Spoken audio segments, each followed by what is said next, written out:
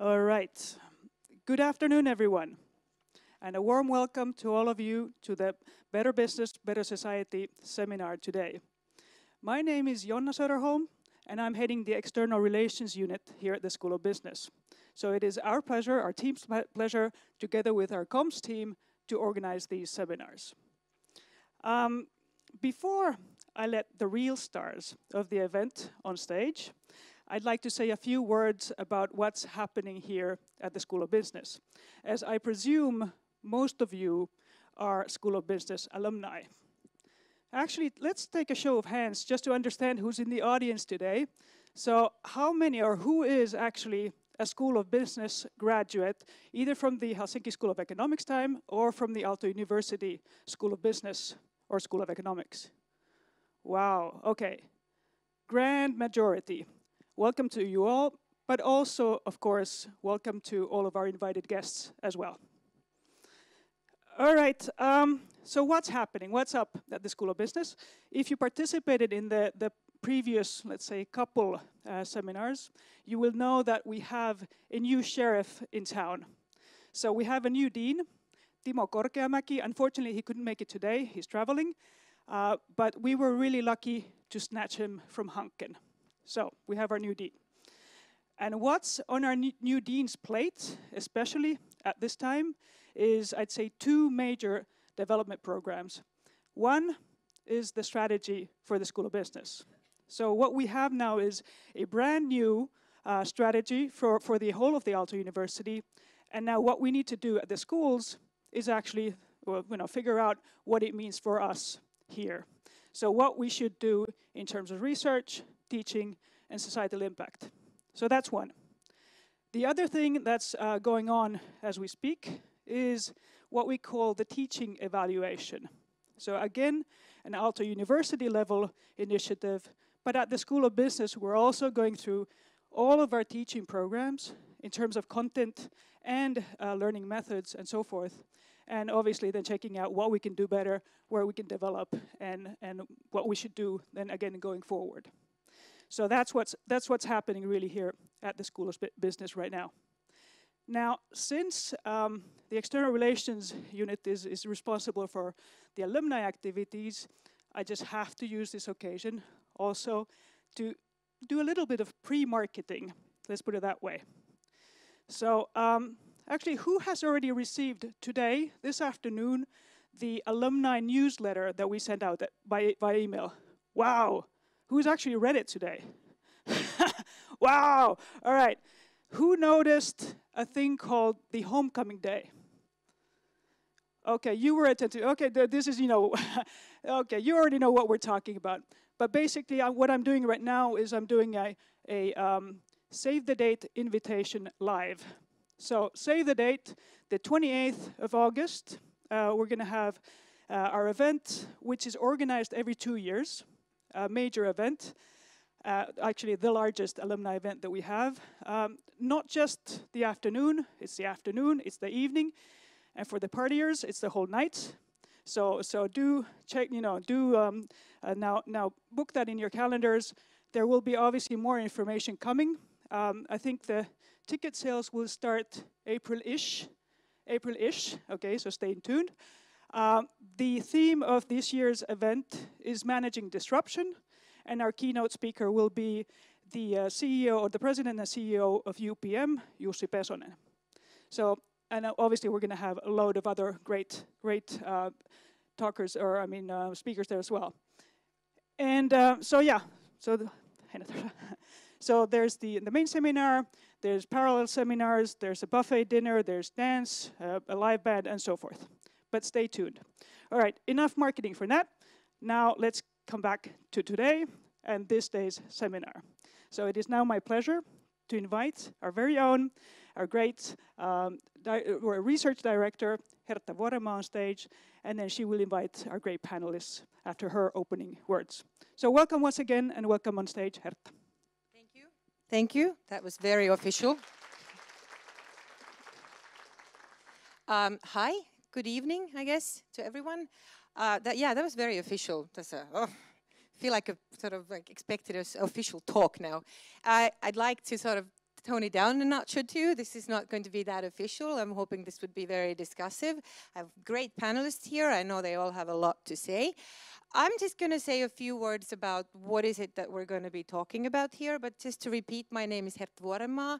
I lead a research project here at Aalto University, School of Business. And what we really focus on is that looking at how work is changing, how technology is changing, work, organizations, leadership in different ways. It's a topic that's very important to me in many ways, and I'm always happy to talk about it, so I'm going to really have to be mindful here that we start the panel at 1:15. But I still decided that I'm not going to show you any slides, because this is not a lecture. By the way, this is not very corona-friendly, this mic. I have to touch it with my mouth all the time, so let's hope you don't have any. So I feel like like a travel guide here, but I am kind of a travel guide. They take us on a little journey on a while, and before that, I'll say a few words about the background. So what we do research on, together with Kristiina Mäkelä, who is in the audience, so I have to be mindful with my facts. Tina can tell me that, no, that's not what we found. But no, we're looking at change, and we know that this is not a new thing. You all know that this is not a new thing, right? Work has always been changing. If we look at industrial revolutions, they will follow another, and we always get new tools, a new kind of machinery. Second industrial revolution has given us the management thinking, largely as we know it today, sadly, in some ways. We should be evolving from that, and that's one of the things we're talking about today. What we also know is that work is such an institution that is very slow and hard to change. It evokes a lot of emotion in people. When you start talking about shortening the working days or the working weeks, people have a lot of worries. What's going to happen to our national economy and so forth. Same time, we also know that work's hard to measure, particularly when we talk about white-collar expert work. Is it really all about effectivity, and if so, how?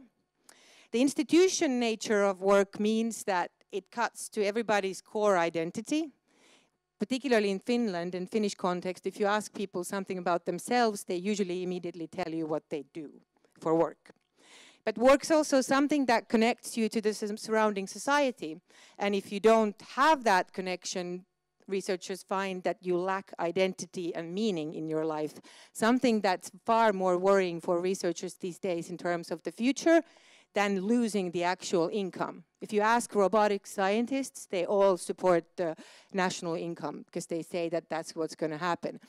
What they're worried about is how are these people going to have a meaning, purpose, identity? What's that going to be built on?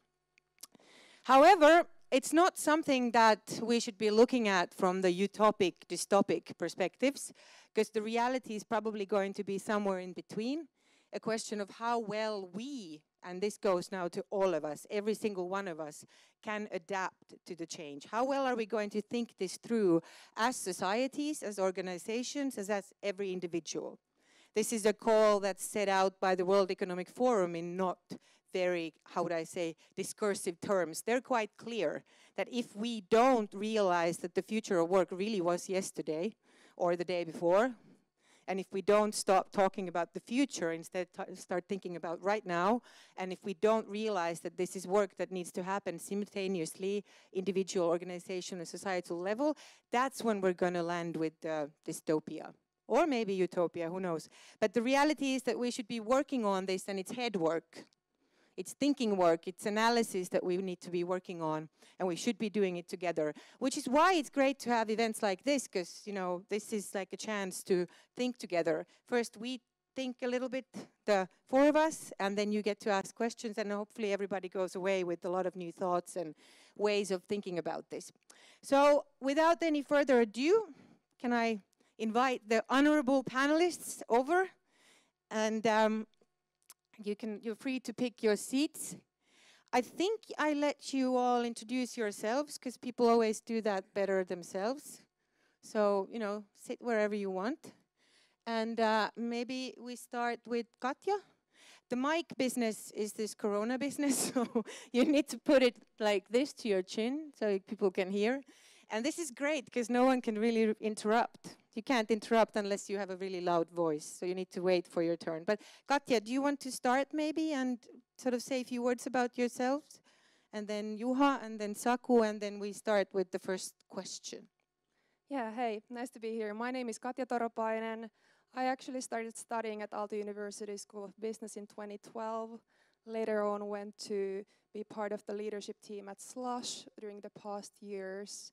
During those years, I followed the global startup and technology industry, spent a lot of time across in the US and in Europe, and then a year ago I founded a non-profit called Inclusive that advances diversity and inclusion in working life.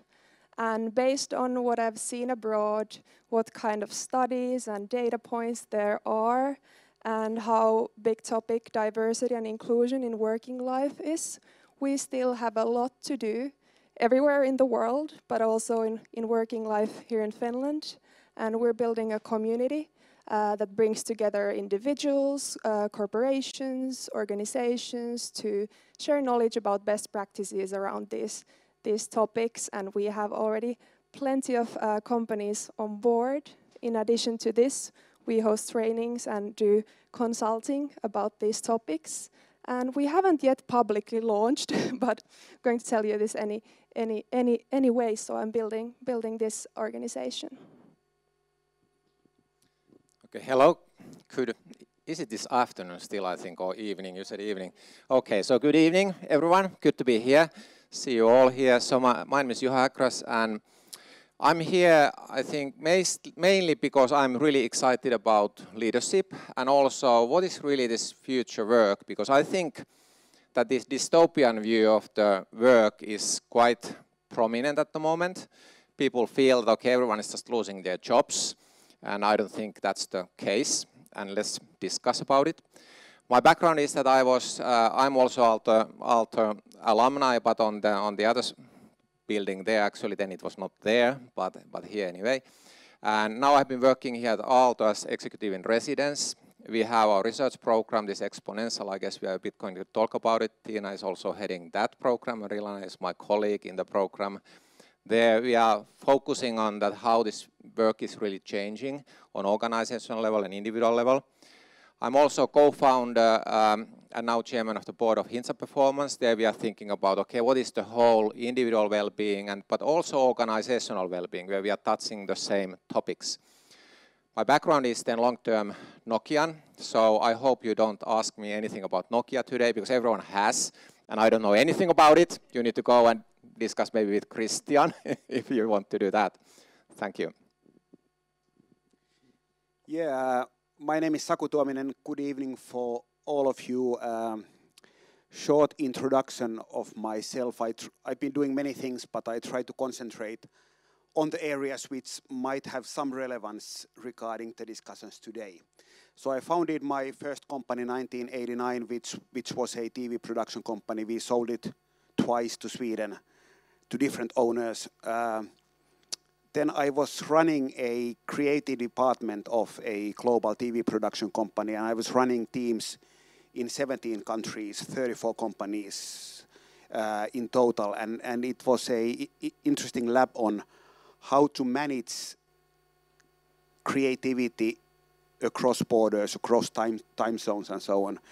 Not simple at all. Then we founded a company called 9 to 5, which was examining the future of office work. And actually I got tired of TV, and then I got tired of the future of office work.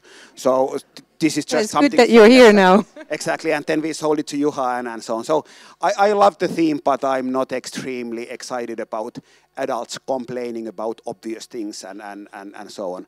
And for the past years, I've been mostly concentrating on education. So I'm running a global education non-profit, and our goal is to identify the best possible education innovations across borders and help them spread. And then we are operating in all continents and try to identify, for example, what is the best way to teach thinking skills or mindset in kindergarten, for example, and that's exciting. And as a hobby, we are running a couple of restaurants, Savoy Palace and Espa, but that's another story, and so on. So kind of like great to be here, because I don't have to be working with these problems anymore. So this is a nostalgic panel for me. Thank you, everyone. As you can see, we have a very good expert panel here. Make sure you're thinking of tricky questions to ask them in the end. You have 15 minutes of questions from 6:15. But hey, let's get going with our topics. I kind of warned you about what I'm maybe wanting you to talk about. And I had this lovely task, and I'm sure you loved it, when I asked you to bring an artifact that to you symbolizes the future of work, the changing nature of work. So who wants to start? Who wants to introduce their object first and give the sort of explanation of why that, and maybe simultaneously your own kind of view into what it means, what is changing work for you? So I have the boring one. This is it. So this is my office in the pocket. I kind of wanted it to be easy for you. Yeah, yeah. So this was too obvious for me. But actually, I'm now when we were at Nokia and we were actually inventing this whole thing, we were really excited about it. And now I think that maybe we invented something which is not that good either. There's also the negative side, because it's very addictive. And we know that many applications, they are designed to addict you. And in the end of the day, what is good then for the individuals and as well as for the society, there's kind of, as maybe with everything, there's good and bad with that.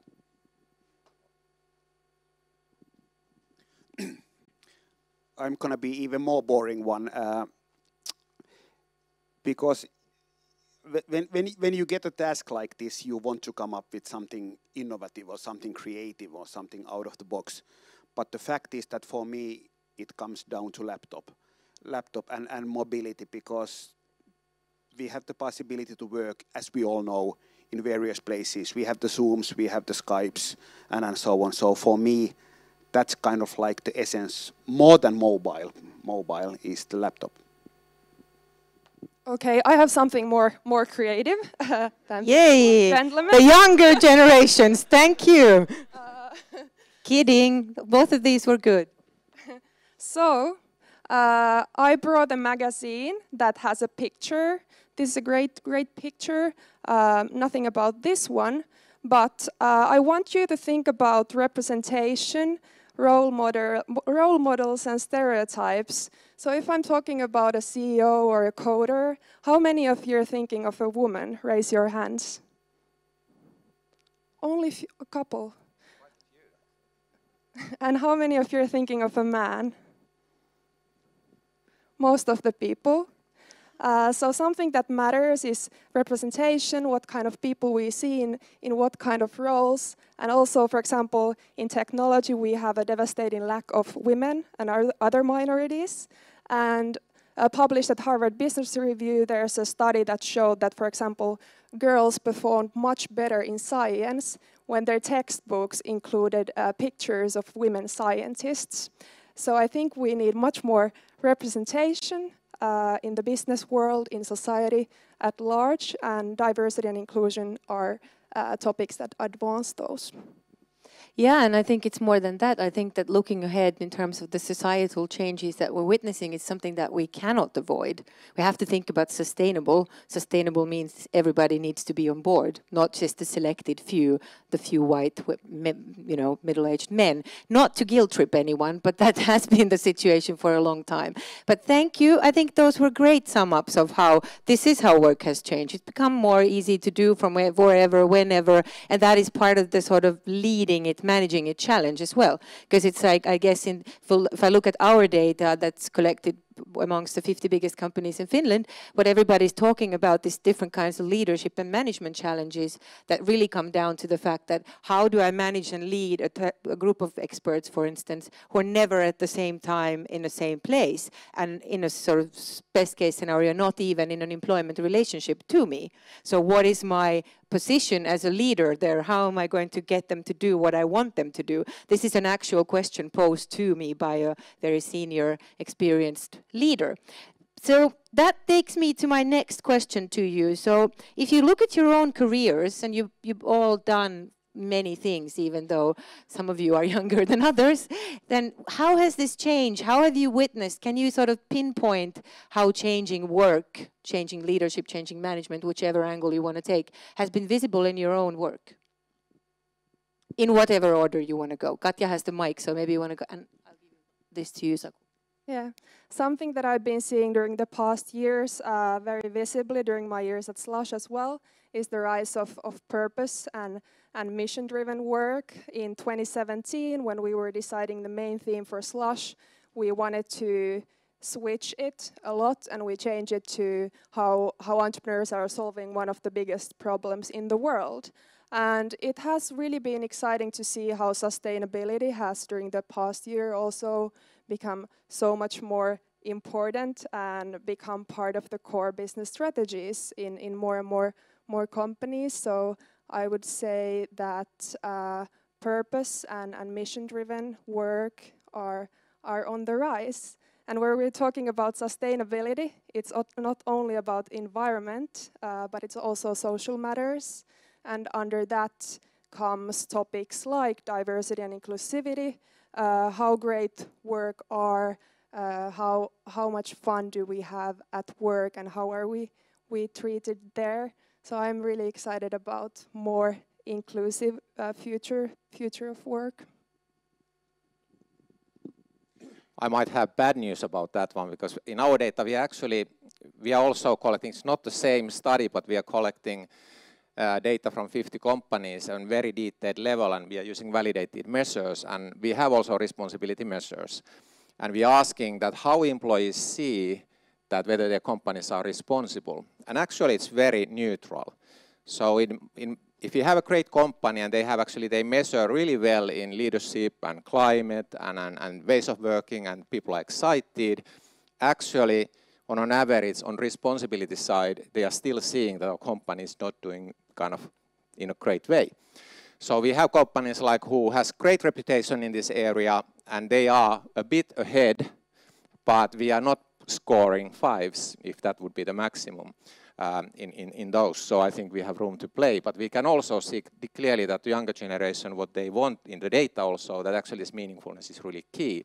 This purpose, that they can see that there's a meaning in my work, and there's a purpose involved. So I'm kind of thinking that way as well. If I look my career, which is maybe a bit longer than yours, because I have perspective that we didn't have mobile phones and laptops when I started. We hardly had a PC when I started work. Actually, that we just got at that time. I think the difference is that if you have coronavirus, if you would have had that at that time, when we traveled all the time, I mean, communication was all the time face-to-face, so it meant that we would not work. So, and now we just say that, okay, now everyone stays at home and you participate via teleconferences, and we just continue to work. The other big change is that actually then when we discussed about the team, you had your own team. You were participating one team normally. Nowadays, hey, how many teams we all are working with? I mean, we're all the time changing teams. We said that you actually, in team development, first you have forming, and then you have storming, and then you have norming. You all remember these kind of curves. We thought that it will take 1 year, and then the team can be kind of start to work, and then after a couple of years, they are really the most effective teams. Now that we all the time changing the teams. So that's, from my point of view, a really big change today. If you would have been asking the question from me 5 years ago, I would have probably said that the change is massive. But since you're asking the question today, I'm saying is that it's extremely small. So if I'm kind of like thinking my working life from 1980s till today, I would say that practically nothing relevant has changed. The leadership and so on is almost the same. I've been always working in a work environment where meaning and doing meaningful work has been kind of like obvious. And we've been also having diversity from day one and so on. We haven't been having global diversity, but otherwise we've been really strict on that one and as well. So and I'm working a lot with education, and we tend to see the change as black and white. We were working at cubicles, then we were working at kind of like saying that cubicles don't work, and then it was open workspaces, and then we come up with kind of like understandings that actually that's not good either, and maybe the reality is somewhere in between. And that's exactly what is happening in education at the moment. Classrooms not perfect for many of the kids. Open learning spaces not great either. And maybe it's somewhere in between. And if I'm thinking about the future of work, I'd say that the same is that should we all be stuck in the office? Definitely not. Should we all be working remotely all over the world? Not optimal either. And it's kind of like somewhere in between. So if I would be trying to identify one thing that is probably the most crucial change, I would say is that it's holistic well-being. Because there's so much stress, there's so much anxiety, there's so much working across time zones and so on and so on. I'd say that if people want to be thinking clearly, if they want to be creative, if they want to be effective, they have to be living a kind of like good life. Meaning is that they are healthy, they have a sense of meaning and so on. And that's kind of like a new dimension in the discussion of work in each and every work environment I'm involved in. Thank you. And Katja wants to comment on that.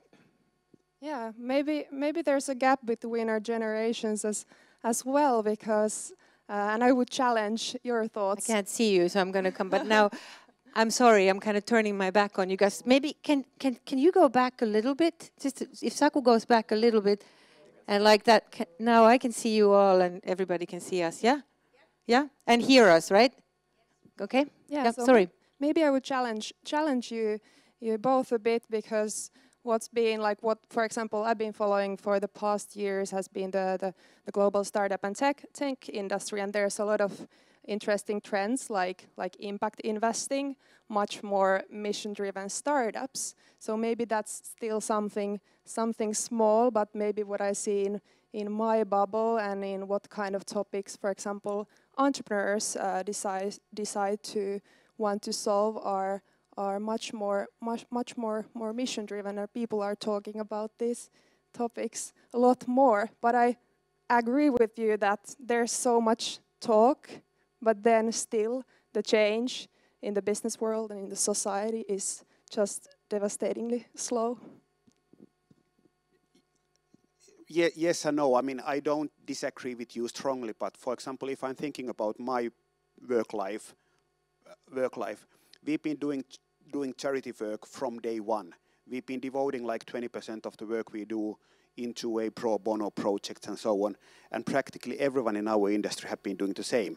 Now we are having more tools to do that one, and it's more common in society and so on. But from my personal view, the change has not been massive in my own personal working life.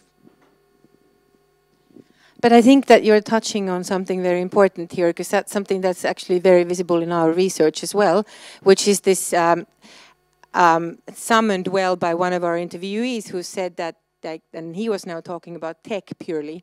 He said that, you know, technologically speaking, we have a Porsche here, but we drive it like a bike. And why we do that is because he talks about mindset, and what we talk about in our research group is mindset. That's a mindset issue. And this is a sort of thing, I have not heard, first of all, a good Finnish word for that. So if someone can think of a good Finnish word for mindset, please be in touch.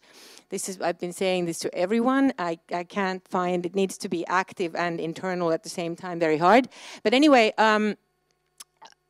that's what in our data and, you know, companies that we work with, everybody comes down to this. It's like, it's about how you think about work. And I think that the types of companies Katja is talking about, it's not an issue there.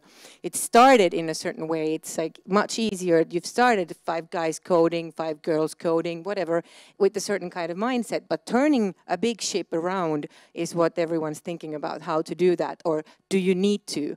So let's get to the sort of hard, deep waters, and like, do you have views, concrete suggestions of how do we turn our mindsets in terms of work? How do we sort of, and I want you to think now in terms of individual, organizational, societal, because we need to do that in all levels. We need to rethink work, and we need to rethink leadership and management. And how do we do that? Small, little question. Thanks. You are professional Well, that's probably the most difficult question there is at the moment, especially if you are thinking about education, K-12, kindergarten, primary, secondary, meaning how do you really make it happen? And most of the studies on that area kind of like show is that we are slightly overthinking and underdoing. So we are talking about lifelong learning. We are not talking about lifelong doing. How do you keep the capacity to operate if the future is uncertain? And you were, when you were explaining the dilemma, you were always thinking, how should we change the thinking? And I think that we should have kind of like agile way of working, operating, testing, trying, and that should start early on. And I think that should be the massive change in education globally, is that we are learning by doing. And many teachers say that that's exactly what is happening. I would challenge that one. It is that there are exceptions, but that's not the way we are teaching our kids and so on. So I'm not anti-thinking, but what I'm saying is that doing is an extremely effective way to think. Yeah, the mindsets, they are really difficult. And if you think about that, that's basically, we know that facts basically give us direction, but emotions make us act. And this emotional side, this whole attitude, mindset, whatever, is everyone is talking about, yes, lifelong learning, but really, for instance, in our data, there are a couple of things what we can see. One is that one that mindset of actually well-being, what Sakori said. It's quite interesting because we can measure what is your well-being orientation. And you could think that, okay, it's good that you have well-being orientation because then you're taking care of yourself, you are going to exercise a bit more, you have more energy, you have more capacity, you most probably are more innovative. But actually we see correlations that well-being orientation correlates really nicely with actually all the good stuff. Recovery experiences, actually if you are working long hours, actually if you have well-being orientation, your mental recovery experience is actually a lot higher. If you think about meaningfulness, for instance, there's clear correlation that those people who have well-being orientation, they also feel meaning in their life. And so we can see that there are these kind of mediators, kind of mindset mediators, that what really makes you kind of, what makes the difference. The other one is actually responsible mindset. If you think about your company, or you think about Slush organization, or any startup more or less, people are really excited in the beginning. I mean, they have all the motivation what they need. And you can have totally self-managed teams because people they know what they're doing, at least they are very inspired, and they have motivation to do it. Then 10 years goes, and then 20 years goes, and now we are a growth company where the same people are doing about the same thing, some of them. 20 years has passed, and then we start to figure out why on earth our people are not anymore as self-managed. And actually it comes back to mindsets and motivation, because you might lose your motivation in the way, and you can't be self-managed if you don't have high motivation, if you don't have high competence, if you are not able to manage yourself. You can't self-regulate if you are not able to, if you don't have that skill.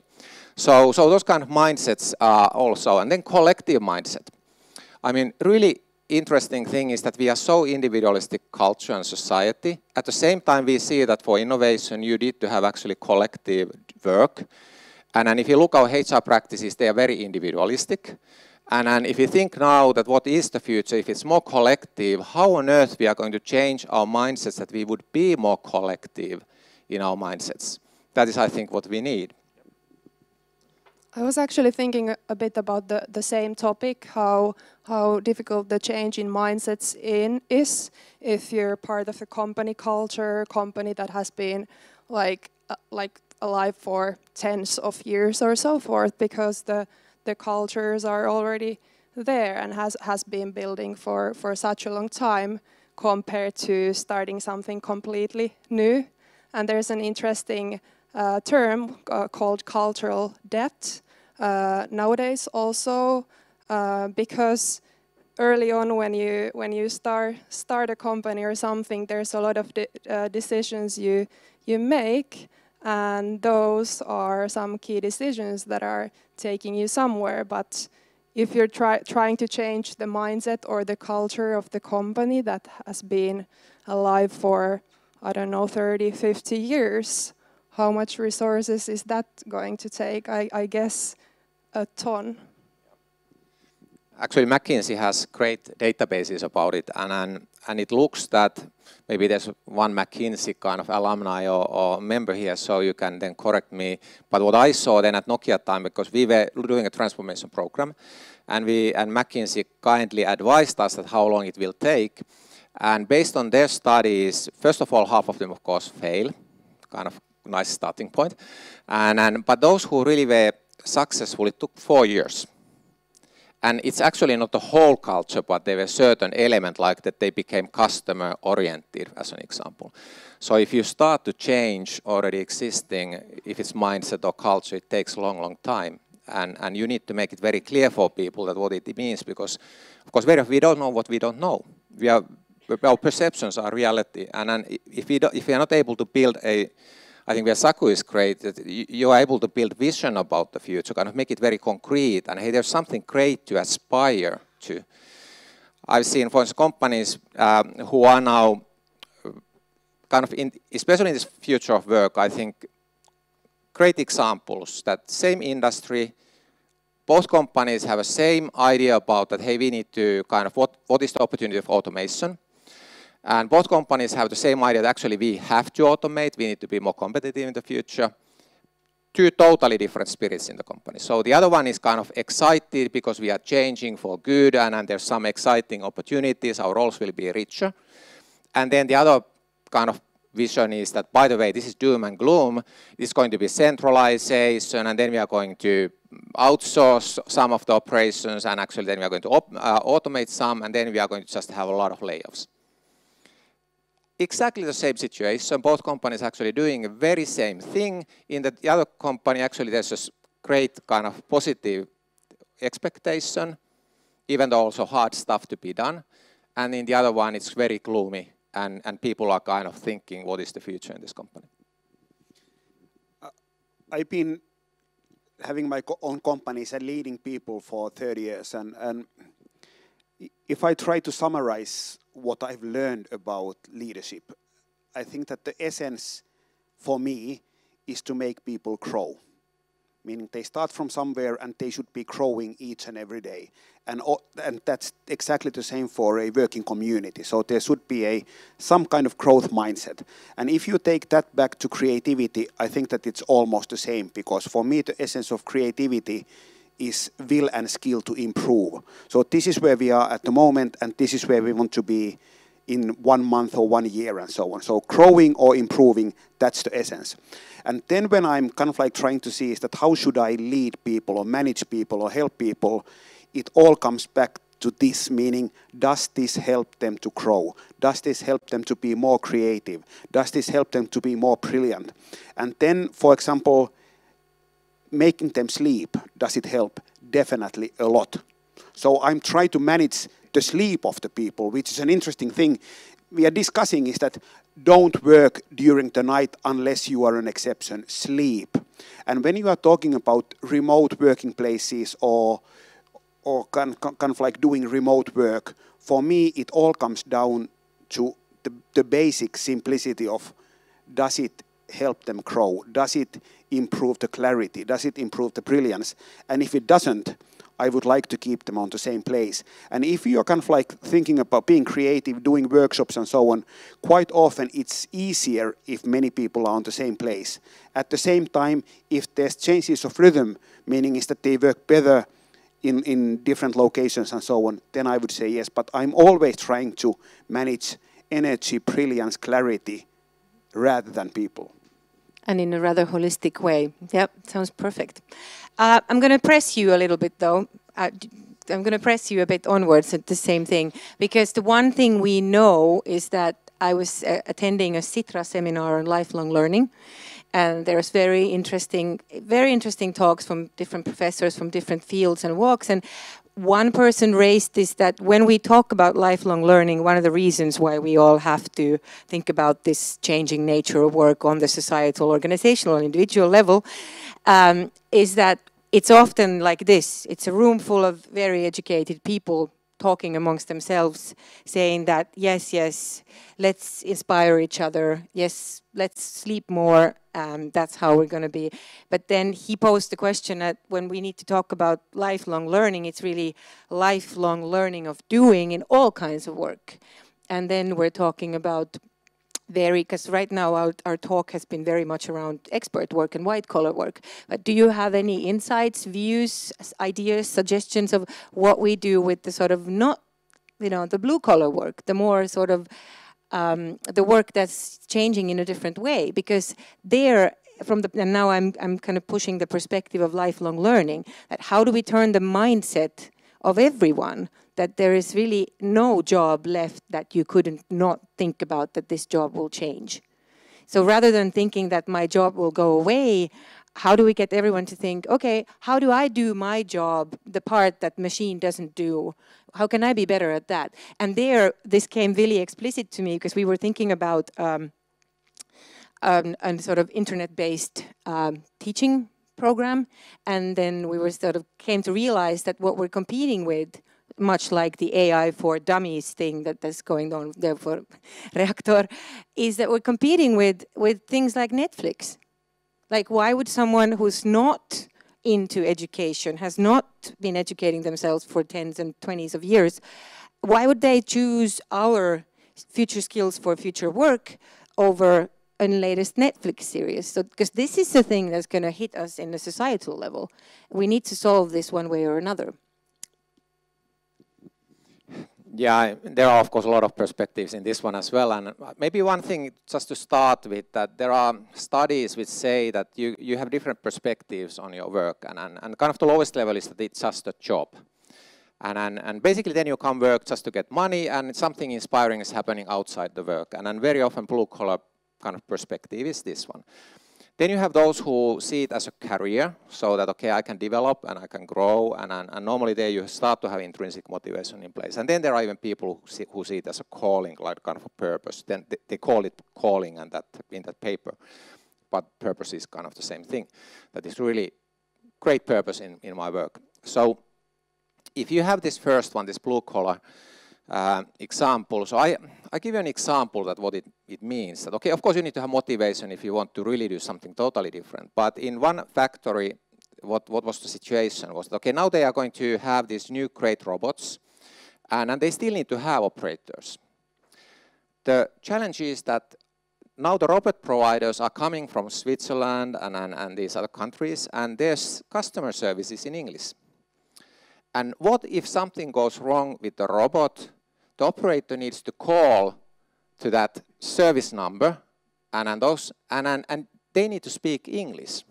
So actually they have realized that their biggest skill gap for the operators is not that one that they can't operate these robots, but actually it's that they can't speak English. So these kind of things, that it might be quite surprising even that you have a motivation issue, but then you might have just a kind of basic skill and you can learn English still. But that's a great issue for them. I have two comments. First of all, I've been fascinated about the language of change or the semantics. And I think that we are undervaluing the significance of words we are using. For example, if we are discussing about making change happen in education, I think that we should not be using words that are creating opposition. So, for example, if we are saying is that schools need to change, teachers hate it and for a good reason. But if you are saying is that it's great that we can be improving education daily, no one can be against that one. And if we are talking about lifelong learning, and what we are saying, like you said, like we all say, is that you have to be learning new skills. And no one wants to be kind of like, oh great, I have to be learning, and so on. We should be excited that there's a lot of possibilities in life.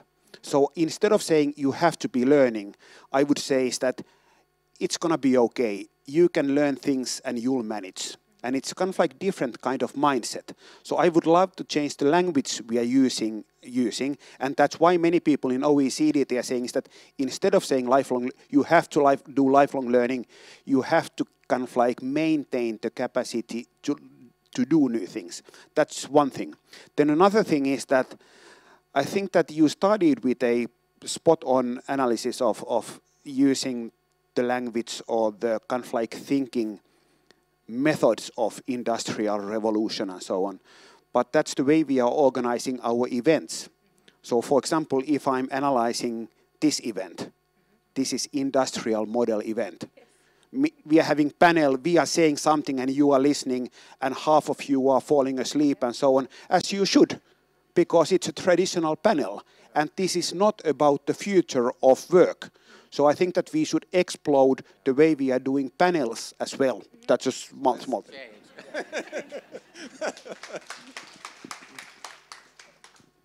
So why don't we ask, or listen, audience as well.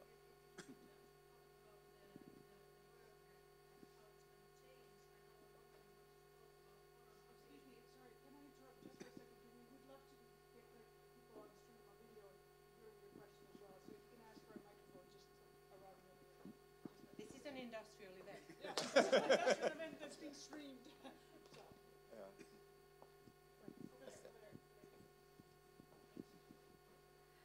Yes, what I want is on.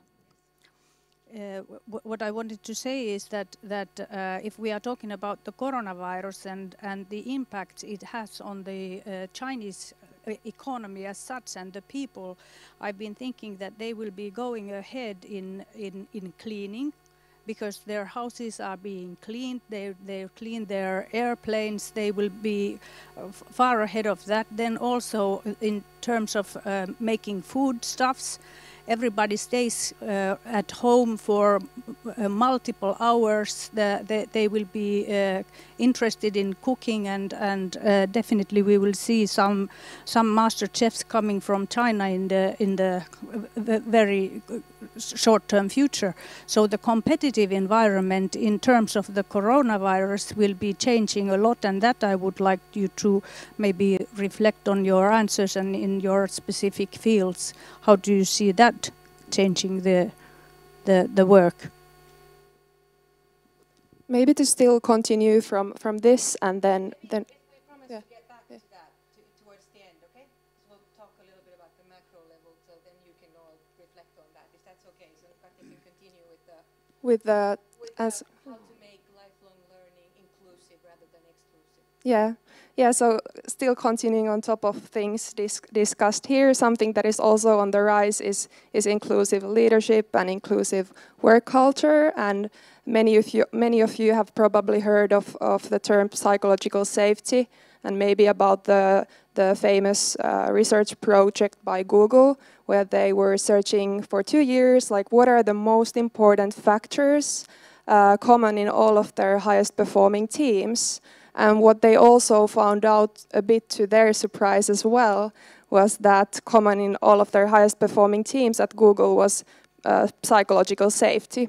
And psychological safety is a hugely important part of inclusivity. And inclusive leadership and work culture just means that everyone in the team, in the workplace, feels that they're being equally heard and seen and treated fairly. And this is actually, according to research as well, much more difficult than we might even guess how to be inclusive. Because we're all also, as humans, we're really biased. We have conscious and unconscious biases. We are categorizing information just to navigate this world full of information. And we build unconscious stereotypes in our heads. And that's why also learning about our unconscious and conscious biases and this sort of topics really also help to be more inclusive. And also it makes sense in this kind of topics as well to think about, do we have the right people who have experienced this sort of things themselves in life? Do we have them in the room? Do we have them in the meetings, and are we hearing the right people? I think that this is a extremely valuable comment, and I fully agree with everything Katja said. is that psychological safety, if you want to be creative, if you want to be brilliant, that's where it comes down to. If you don't have that one, you are kind of like losing the edge immediately. And for example, in our work environment, we are working on that daily. We are doing different kind of exercises. We are discussing with people. We are trying to create the sense of safety. And when we are talking about remote work, I would strongly question kind of like if someone says that you can create a lot of psychological safety through Zoom or Skype or whatever, I would question that one. I think that the psychological safety starts with face-to-face meetings and so on. And if you are talking about uncertain world where you have to be reacting, you have to be brilliant, you have to understand differences between people and so on, if you don't have that one, I think that it will be difficult. I think for the psychological safety, that's one of our measures in our study, and we are also having other cultural elements, and it seems to us based on the study that what really correlates with all the good stuff, psychological safety definitely. From climate point of view, you can think about whether it's mastery climate, i.e. that we are improving, kind of it's a bit this growth mindset kind of thing, that we are improving rather than proving, which is this competitive performance climate. We can see that actually it is this mastery climate which clearly correlates with all the good stuff, not the competitive performance climate, and think now your HR pros, etc., whether they drive mastery and an improvement or competition and performance, kind of competitive performance. I'm better than my team member, a colleague there. And third one was this fairness. So the fair policies seem to be really, really important. And it's very much so here in the Finnish and a Nordic setup, so that if we feel that we are not treated fairly, that there's this justice somehow in place, people are actually reacting very negatively. So how to create this positive environment of psychological safety, mastery, and fairness is key here. Okay, so how do we do that?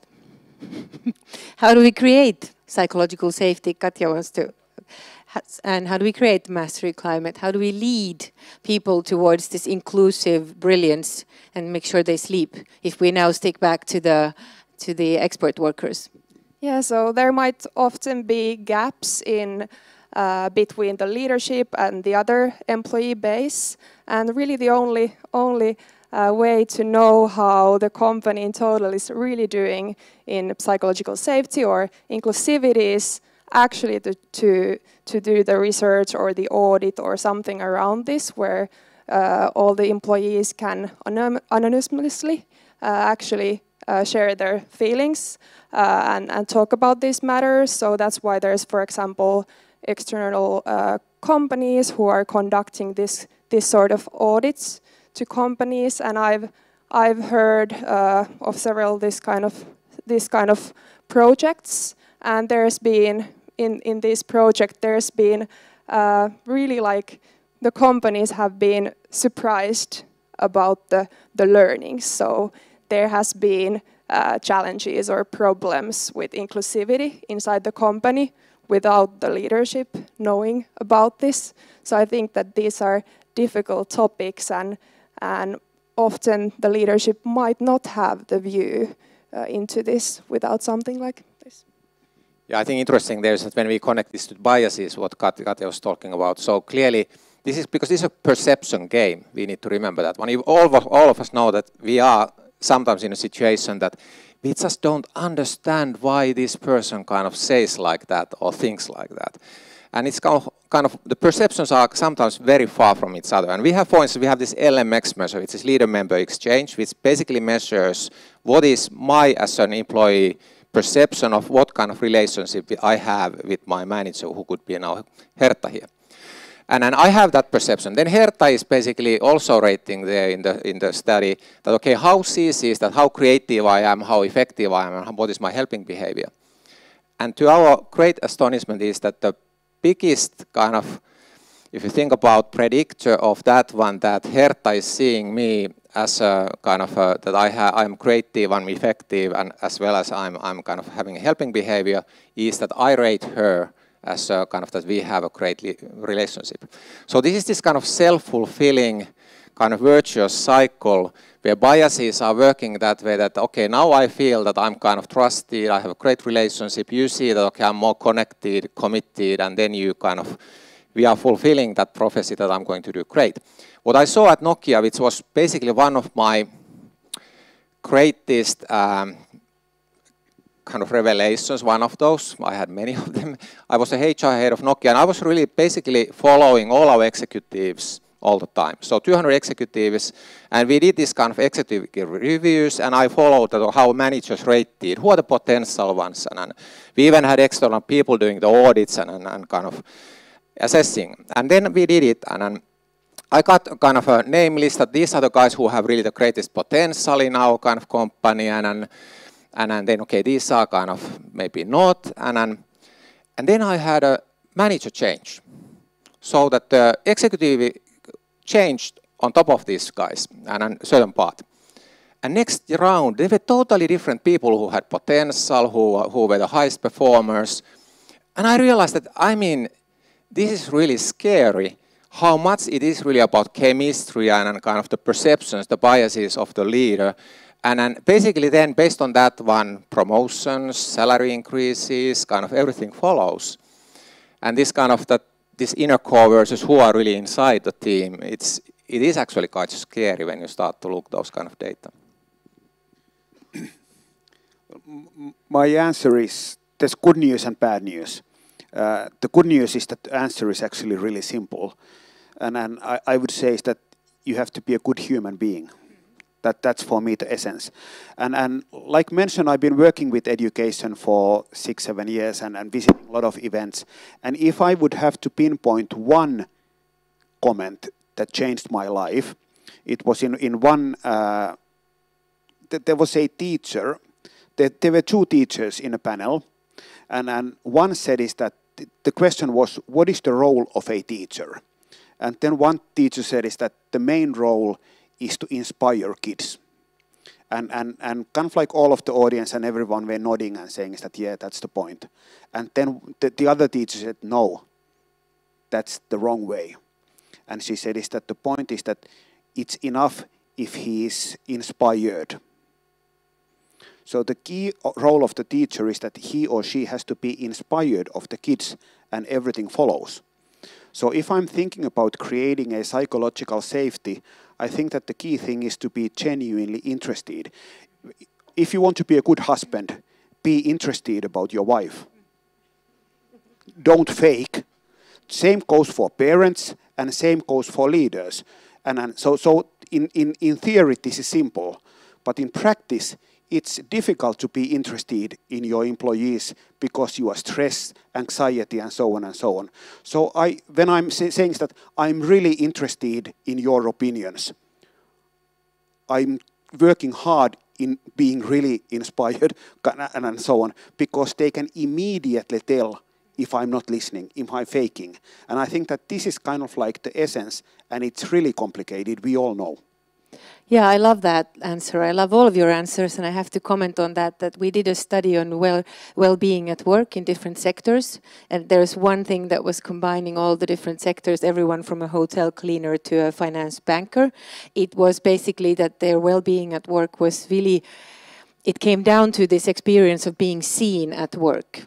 And I think it's interesting, and it basically meant that their immediate supervisor saw them, who they were as people. But I think it's interesting that we still like to talk about work as if we were some kind of neutral agents that come here, and then when you lead this bunch of neutral agents that you move around like a little plastic men army, and that doesn't really happen anywhere, yet that's what you hear in a lot of the management talk. And people are talking in terms of the industrial stick and the carrot, and now we move them, and inspiring people is like, be inspired. And why aren't they inspired? And I think that there's a lot that comes down to this simple, be real, be interested. But it's hard. I think good people managers all say that that's one of the hardest things in the world. Now, Katja and Juha have something, and then we have a few more topics, final topics. Yeah, one dynamic there is just that because when we think about how do we talk to our employees, our team members, we tend to talk about the performance, that okay, there's something now what needs to be done, and there's something that there's now some kind of problem, we problem solve together, we focus on the task a lot. Then when we ask the employees that, okay, what do you when you rate your manager, what do you rate? no one is saying that, okay, basically we're achieving kind of the value creation target or kind of the revenue target or profitability target. Someone is saying that I value that my leader is a visionary person. But actually what most people are talking about, they're talking about what kind of person you are and what is your style, how do you behave. But when we talk with our employees, we don't talk about how great you are and kind of how we like you and your personality and your style. And we don't actually give them this at all. But how they rate us is actually about that. Yeah, and I think what Juha was talking about biases was hugely important, because we cannot just go on and think that we're treating people always equally. Because I'm sure we all love to believe that we do rational decisions at work and we recruit the best people, but due to our biases, that's not really easy. And there's a lot of interesting different kind of studies. One from the world of entrepreneurship was a study done in Sweden and published at Harvard Business Review that researched how investors were evaluating entrepreneurs. And when the entrepreneur was a male, he was seen as young but potential, and when it was a woman, she was seen as young but inexperienced. The same kind of profiles of people. So we sometimes, due to stereotypes and due to our biases, even when we're trying to evaluate people and the potential, we might just confuse performance and personality and this sort of topics. So that's why it's also... And now it gets even scarier, because now we have artificial intelligence that we can teach all our biases to, and then we can be surprised why it doesn't do the job correctly, since we fed in the correct data. So I think this is where a lot of the dangers lie. But great comments again, but I would like to ask you a question about something that's been on the news all week this week, mainly time, working time. There are two examples in Helsinki region. There is an advertising agency and another consultancy, both thinking about how to limit working time. One is trying to create a shorter working week, another one a shorter working day. Now, do you think it's fruitful to talk about time? Is time really an important factor anymore when it comes to expert work? Should we blow up time? Like Saku said, we should blow up this panel. We will in a minute. And we'll open it up to you. And then we'll think of a new way of keeping this event. No, I'm kidding. But yeah, I mean, what do we think about time? Because how do we measure work is the essence of this question, right? Expert work. Then there's obviously work that's more time bound. It is still, by the way, that way that if we go to the Nordic countries, we are living in our own balloon, in a bubble. Because if you go to almost any other country, it is still that way that employees don't leave office before the manager has left.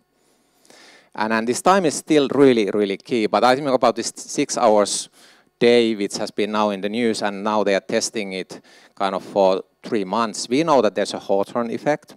First of all, that when you kind of get that focus on it, basically for 3 months it doesn't tell you anything, because you should have a long-term effect and it should be kind of a new normal. Otherwise people are just kind of course making it work, and they're excited about this opportunity and they are going to be productive. My forecast is that they're going to be very productive during this 3 months time, but I think that it wouldn't tell anything scientifically whether they are truly productive, if that would be better.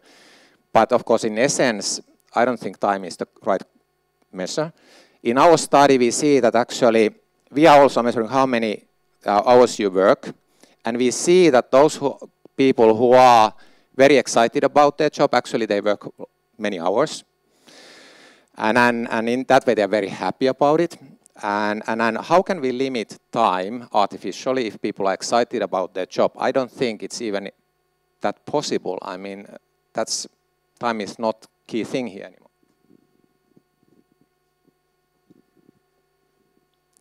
I think that I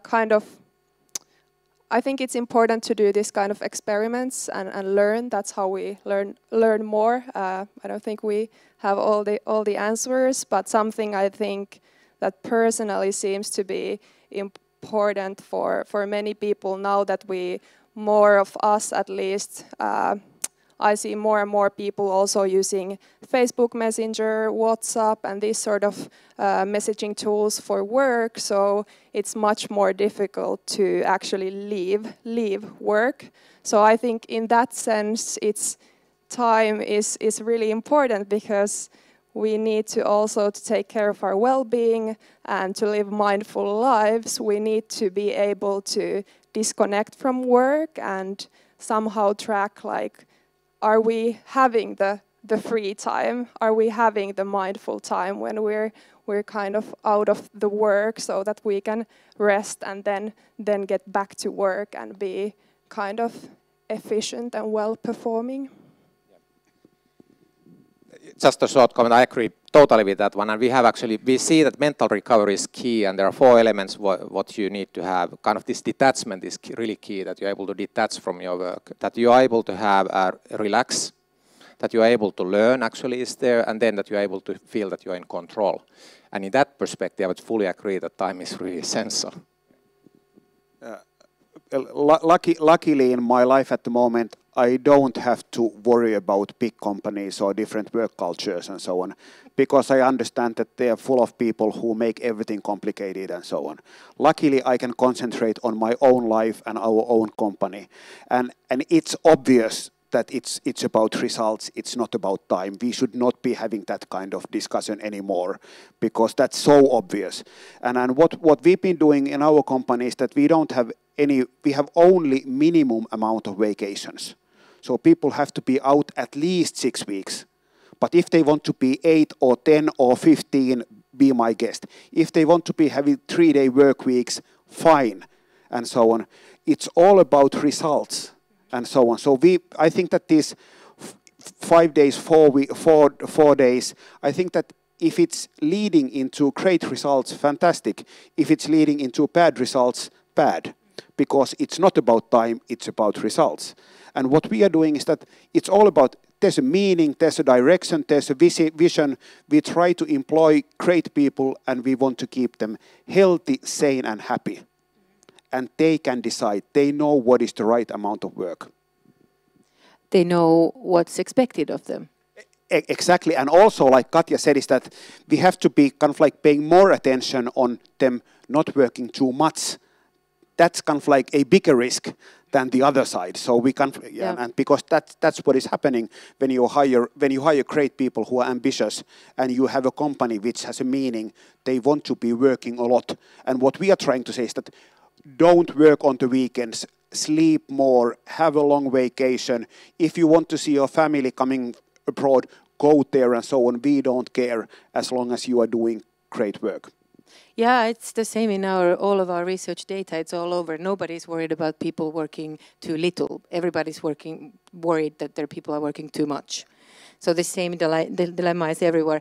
Well, we're about to finish this industrial panel, but before that, I love that, because that's one thing that we criticize. Our data is full of industrial management tactics, and it should be something else, and now we organize an industrial panel.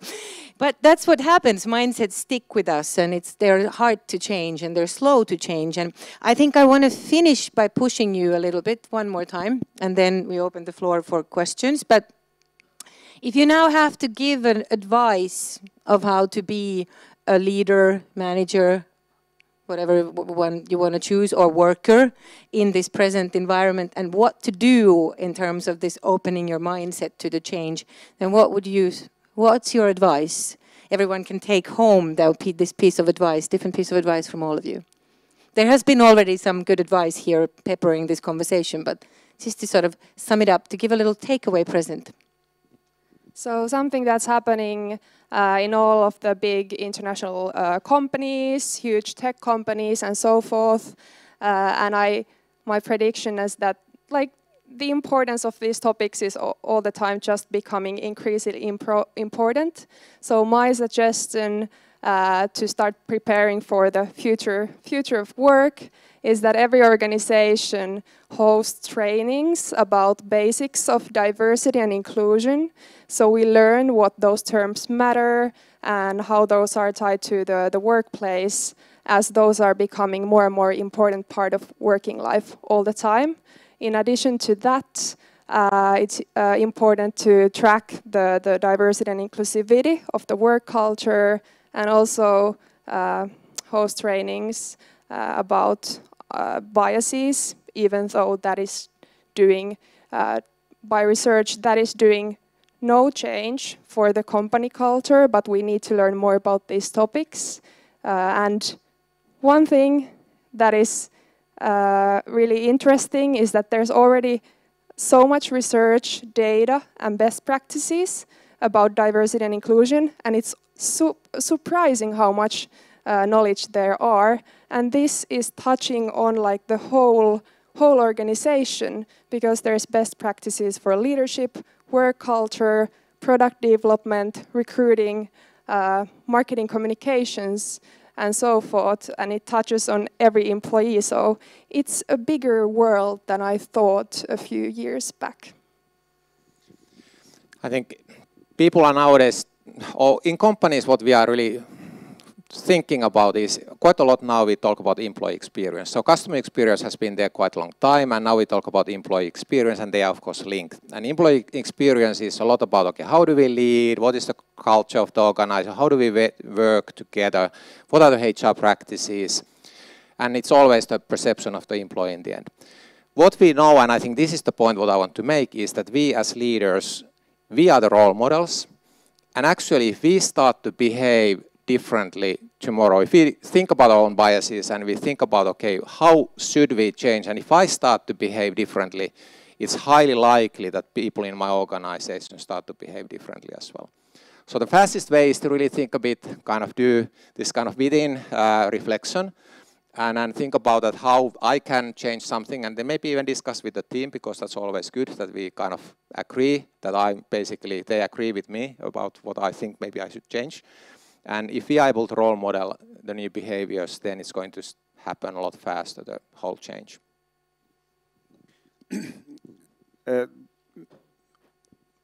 I would love to say many things, but I say only two kind of like advice. I hate to give advice, but first of all, be excited.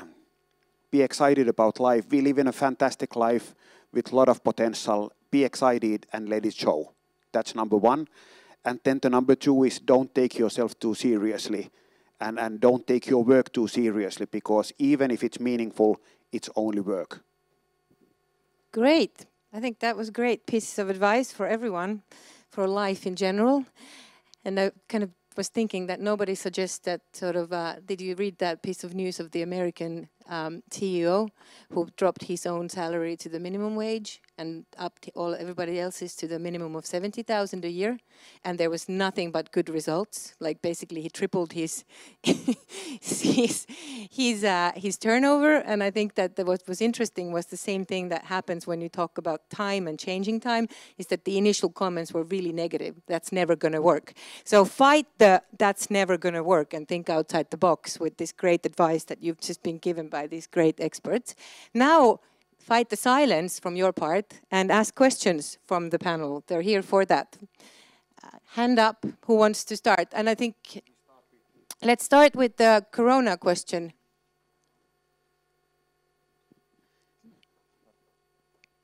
So reflect on the, you guys can just...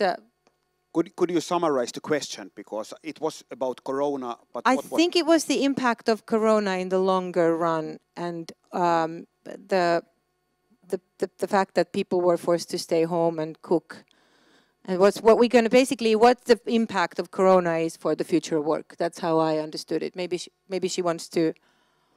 Well, what I wanted to say back was that you were saying about the security, and I think it was S Group in Finland who provided the personnel with some kind of psychological resources, and they improved performances due to that. So they were in a sense improving the personnel's security.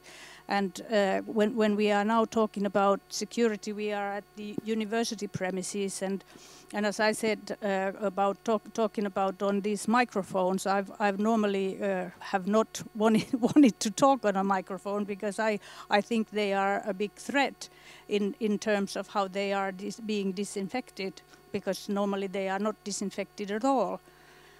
But for the panelists, I wanted to reflect them in their own personal businesses, how they see it, because I think the whole coronavirus is changing the whole competitive environment.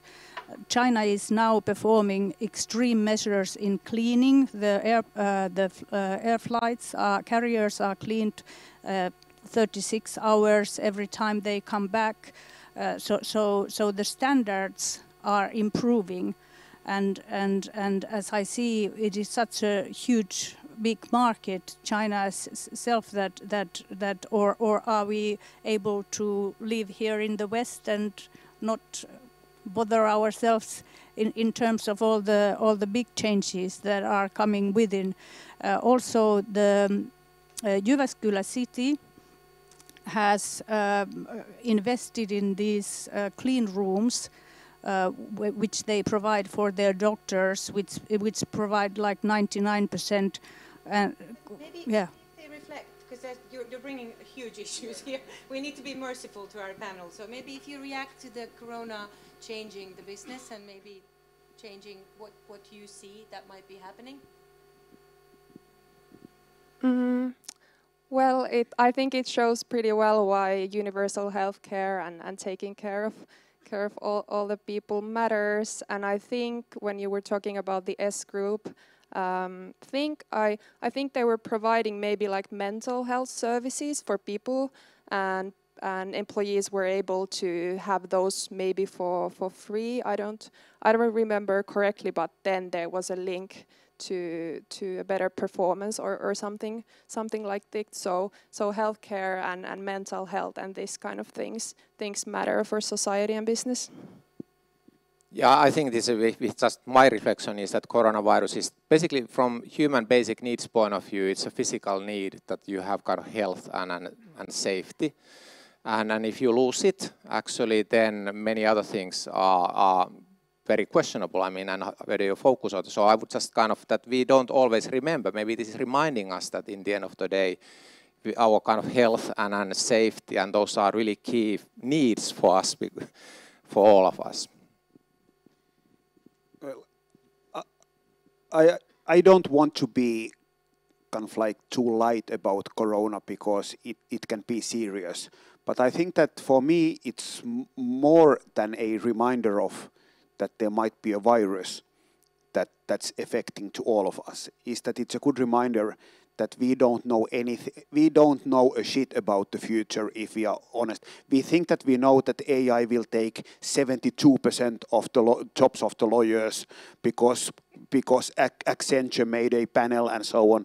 And you know, we can come up, maybe it's 72, maybe it's 85, maybe it's 16, because it affects something. So I think that we should understand is that it's an uncertain future, and uncertain things will happen. This is not, we might all die of the corona, or we might survive.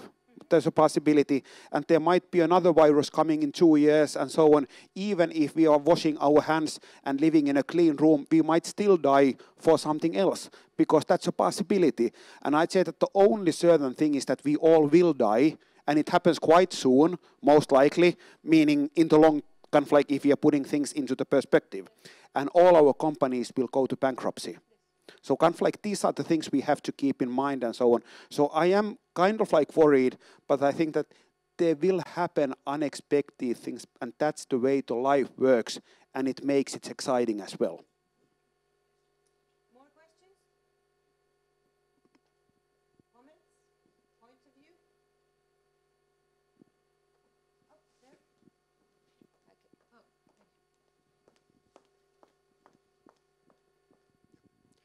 Lauri Naarinen Metropolia-ammattikorkeakoulusta. Kiitos hyvästä keskustelusta. Sä kysyit, että mikä voisi olla mindsetin suomalainen vastine, niin olisiko mielenmaisema mitään? Ei. Saku sanoi, että joo. Mielenmaisema kivihiilikaivoksessa on toisenlainen kuin puistossa.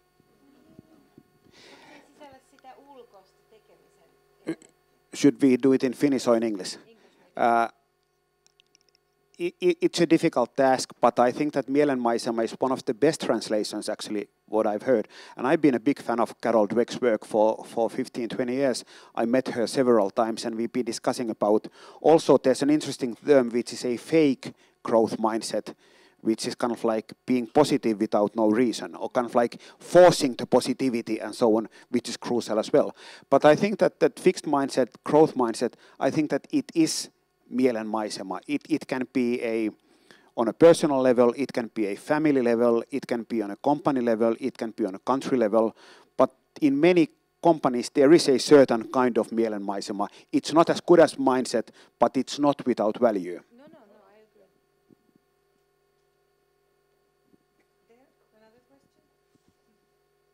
Hello, I'm Kristina Mäkelä from Aalto. I actually don't have a question, but I do have a comment, and that goes to Saku. You said, and it was fascinating, thank you so much. You said that when you reflected back on your work life that nothing's really changed. And that started me thinking that why do you say that? And I actually realized when you then explained how you lead, is that you've lived the future work for quite a much longer time than the rest of us, because what you've been doing, it's highly unusual, first of all. Well, first of all, I've been having my own company, so I have not been working in a big company. But I would say is that I have not been a perfect leader, but I think that the basic values have been exactly the same from day one. So for me, the essence is, when I started the company, I wrote two things in my notebook, which I hate notebooks, but I was still using notebooks 30 years ago. But I wrote two things, is that if you want to be a good leader, you have to identify great people and you have to manage them well. Mm. And then it's kind of like going back, and I think that it was spot on, and I've been learning more about how do you motivate people, how do you keep them sane, how do you increase the brilliance. But I think that the essential things have been exactly the same from day one. I think that I've been improving in some senses, but I think that the fundamentals are exactly the same. And you might be using Zoom or you might be using Evernote and so on, but the fundamentals are the same. Wonderful, and I must continue because the 3 leadership principles that you shared, they actually do have names. And they are precisely the leadership principles or practices that have been associated with working well with the future work. The first one is mastery culture, which is driving development and learning rather than achievement and competition. That was the first one you mentioned. Then the second one is actually called servant leadership. And that is when you think about traditional leadership, so the mindset there is that your subordinates or your team is for you. To deliver what your goals are. And servant leadership is the other way around. You are there for your team. And that was the second principle that you described. And the third one is the focus on holistic well-being that Juha talks about a lot as well. And that's about, it's no longer work-life balance, it's just life.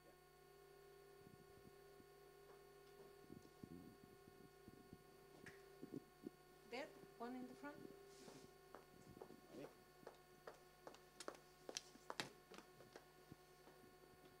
Mikko Kosonen, ex-Sitra, nowadays Aalto. I also found something what Saku said fascinating, and I would like you to elaborate it a little bit. I even wrote it down. You said earlier that I'm managing energy and creativity rather than people. Can you elaborate that a little bit? Because I think there's a deep truth in that. You are not really managing individuals, but energy and creativity. Maybe it goes back to the time and results. So I'm trying to manage results as well. And I try to identify what is leading into good results, what is leading into excitement and so on. So I always try to concentrate on that one. And if we are doing something and I have a feeling that actually the level of energy, the level of excitement is going down, then I must be doing something wrong. And if we might be going into the wrong places with a lot of energy and excitement, and that's great as well.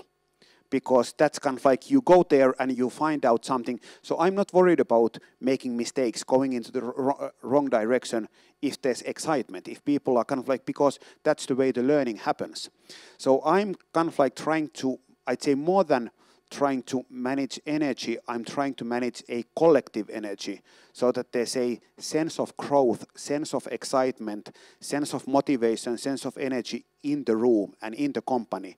And I think that that's kind of like, for me, the key thing in management. And I think there's...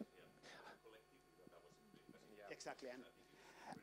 And I think that you all know that if there's a group of, let's say, 10 people, 15 people, 20 people, one person can make a significant effect on both sides.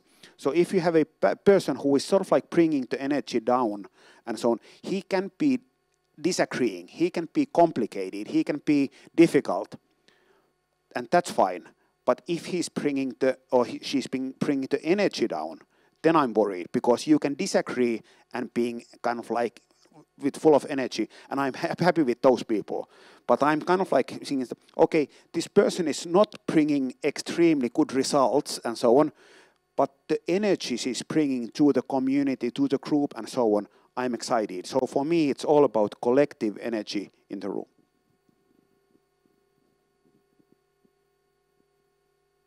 Last chance.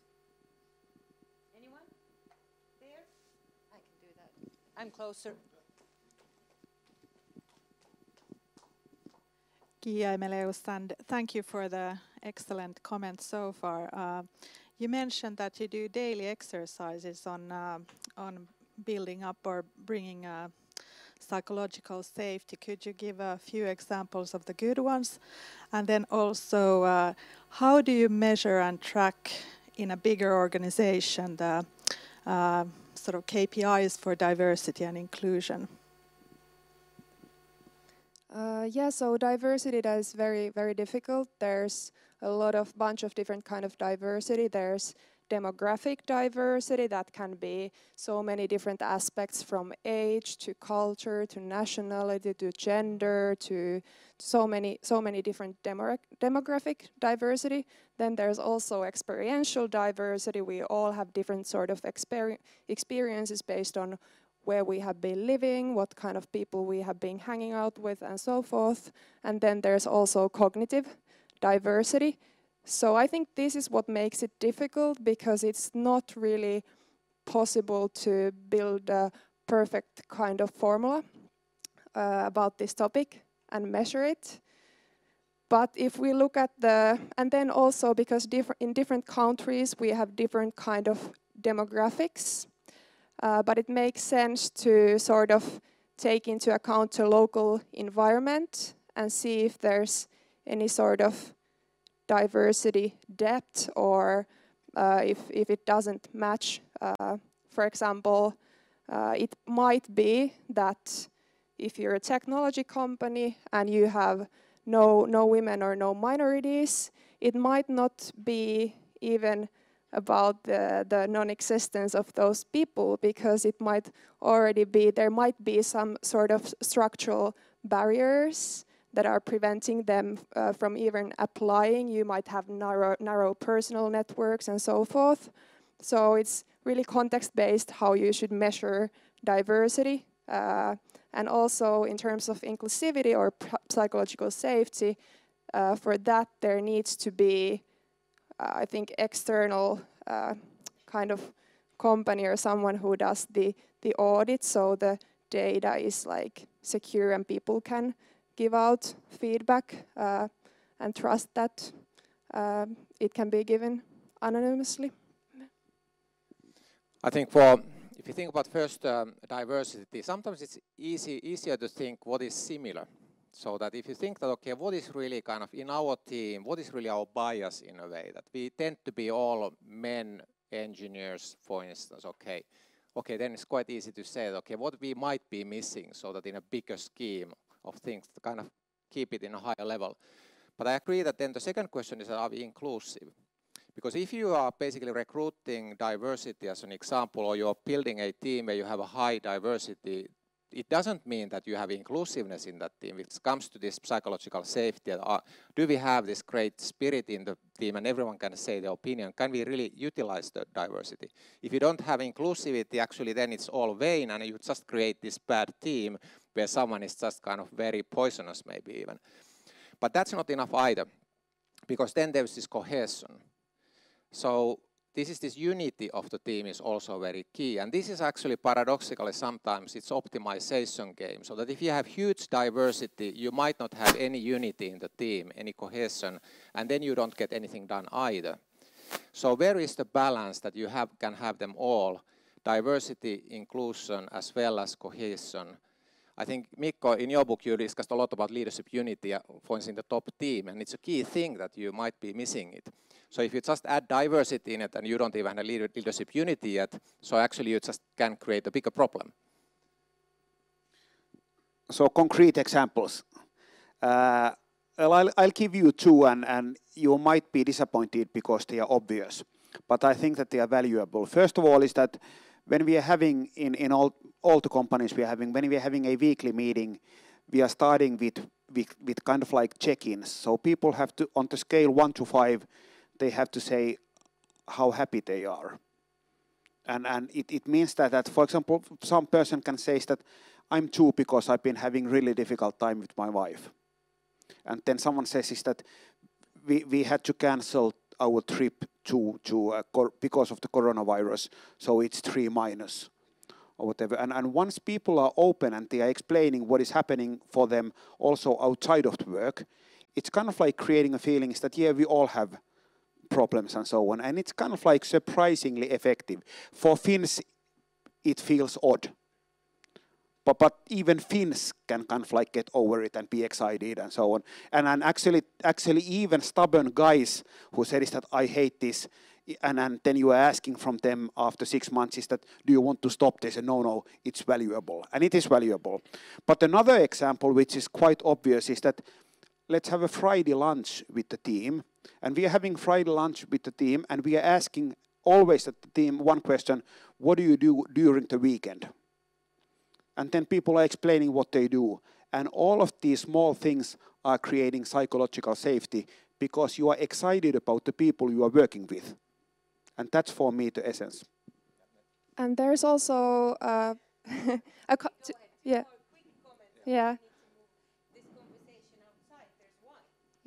So two points. There's yeah. So there's different kind of traits identified with inclusive leadership. Going to share 2 of those here. So one of those six traits, for example, in this one study was the first one was the leader's visible commitment to diversity and inclusion, and having that on their personal agenda as well. And another trait was leader's awareness about his or her own biases and being really also open for feedback and hearing kind of also disagreeing or different kind of opinions from team members. But there's a ton of different things how to advance inclusivity.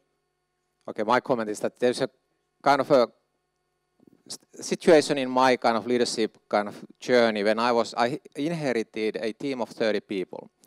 And it was really in bad shape. I mean, the spirit was not what Saku was talking about it here. And I thought as a young leader, I don't know what to do. And the only thing what I thought that, okay, what I can do is that basically I gave them, every one of them, kind of empty paper, A4, and asked them, okay, now rate how you feel from 1 to 5. 1 is really bad, it's just all shit. And then 5 is, it's just, I'm so inspired and great to be at work. And then I said that, okay, then after that one, write there 1 sentence, what sucks. But write it in a way that I can read it loud out. I'm going to do it then. I did that one and we were kind of 2, honestly. So that was a 2, I have never seen that before. So, and then I just read loud what they said. And then I repeated this weekly, in our weekly meetings for 2 months. I didn't do anything else to kind of fix those issues, what they said. The whole team self-managed it, and actually it was more than 4 after 2 months. Okay, Quick, Saku, very quick. Yeah, and quick. then I'm going to sum up and you can move all of this conversation into the wine lobby. Quick comment, because what I find really valuable is people are, for example, giving on the scale 1, because you're doing it weekly. They might be saying is that 4.5. And then you're asking why. And they say is that because I was able to solve this one and the whole team is excited, and last week was difficult. So you kind of like get a feeling is that what is happening with the team in real time. And if people have the courage to say is that not happy or happy, then you have a feeling is that you have the safety you are looking for. Okay. I don't know if I've ever got better advice from anyone anywhere, so I'm surprised if you don't feel like Hopefully. that. I'm going to sum up now quickly what you have to remember. Park this in the backs of your head, like Christina always says. So be a good human. Think about your biases, because you have them, even if you think you don't. Think about life, not work and life. Think outside the box, even when people say that it's never going to work. Then try anyway. Try. It might be hard. Do rather than think, overthink. And what was the last one? I don't know. It might go wrong, but it's still better to try than not try anything at all. And be excited. Yeah, be inspired about everything, because it's exciting and inspiring to be able to sit around and talk about things like that for almost 2 hours. And now move over there, don't go home. Take a glass of wine and continue the conversation with these inspiring people and give them a good hand.